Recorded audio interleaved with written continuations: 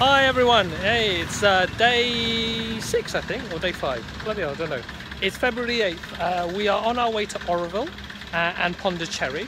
So yesterday we went to a place called the One World Academy where we had some introduction to some very deep meditation, which was fantastic.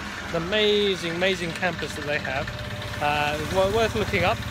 And I'm going to get one of the guys here, Apu, who's going to tell you a bit more about Oroville and what it means.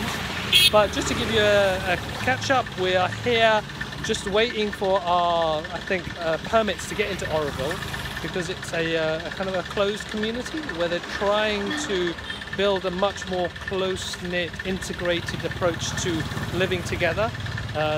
And we'll give you some more details and history when I talk to Apu. So it's hot, I think it's about 30 degrees. It's 10:30 at the moment.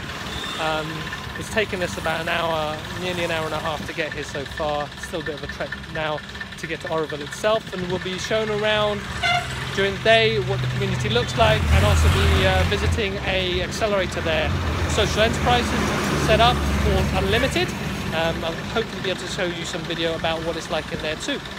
So this is a little quick video to touch base and just give you an update on what's going on. I'll talk to you later. Bye.